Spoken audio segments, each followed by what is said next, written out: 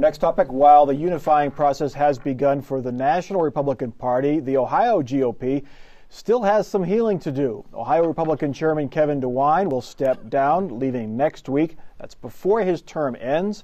He is being forced out by Governor John Kasich and his allies, who have fought a bitter battle to take control of the state Republican Party. Joe Howell, let me get this straight. The guy who lost badly, his party lost badly in 2010, is still there, at least for now. The guy who won or led his party in 2010 to the governor's victory, all the statewide victories, recapture the House, he's out. Yeah, really makes no sense, does it? And even when you hear the arguments for getting rid of Kevin DeWine, they still aren't strong. I've yet to hear a good narrative for kicking out the guy who just won everything in 2010. What it's about is power and money, and Kasich is not the first governor who's wanted to control the party and the chairmanship. I mean, Jim Rhodes tried to get rid of Ray Bliss, and George Voinovich tried to get rid of Bob Bennett, but John Kasich is the first governor to succeed in recent memory.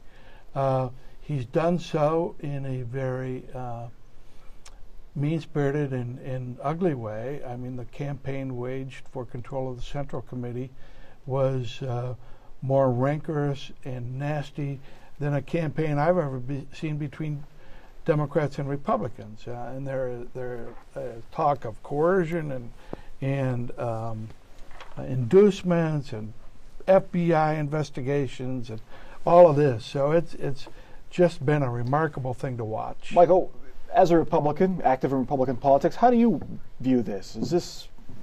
What do you make of all this? Well, I don't think it can ever be good. I mean, some people may say, hey, these primary fights, if you will, inter-party fights are really good for everybody. I don't really see it that way, but it does happen. I don't think it'll have any effect in November. I don't think it'll have any effect whatsoever in the presidential race, whether the people like, the Republicans like what was done or don't like what was done to the chairman. They're going to be out in full force to try and win this thing. So I don't think it negates into November votes. Now, down the line, will there be some ill feelings from some of these people in regards to the governor and vice versa? I'm sure there will be, and whether that has an effect as time goes on, we'll see. But I don't see any near term. If you don't mind, there's one thing that occurred in all this, and maybe Mike has some insight into this. I thought Kevin DeWine diffused this situation several weeks ago when he announced that he would not run for re-election in January, that he would serve out his term and then the Kasich person could. The Kasich people immediately said, that's not good enough, you have to go now.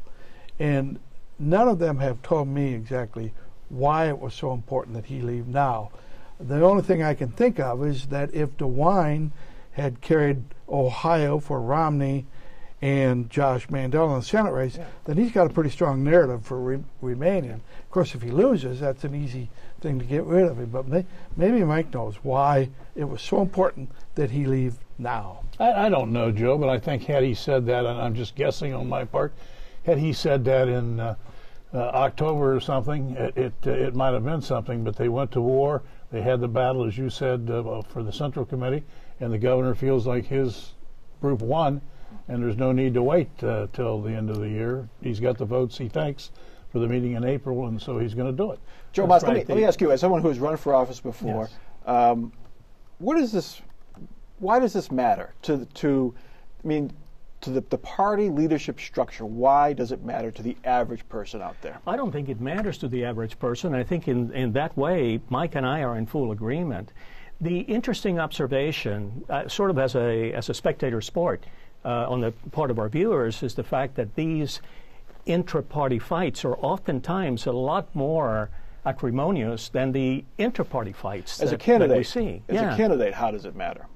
How does it affect individual candidates running for office from each party? Exactly, and I was thinking about that when you were making your comment. I think it might matter as it might translate into financial support.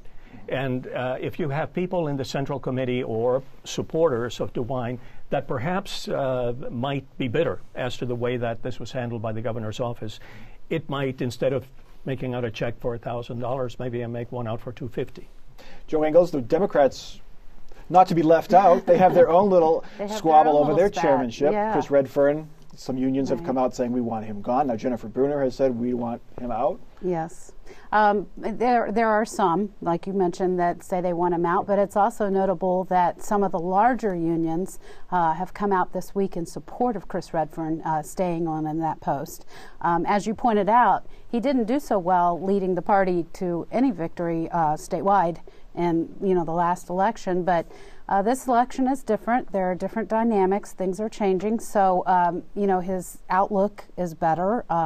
If you talk to him, he'll say, I think, this is rolling well for us, and we have, things are getting better with the economy, and it will be good for, him. And we don't he have thinks. the bloodshed in Cuyahoga County that we did last time that cost 55,000 votes to the Democratic Party. That's a big one. Stay tuned on the union front. On Monday, the UAW is coming out against Chris Redfern. That'll be the biggest one yet. So we could have a change in leadership there as well.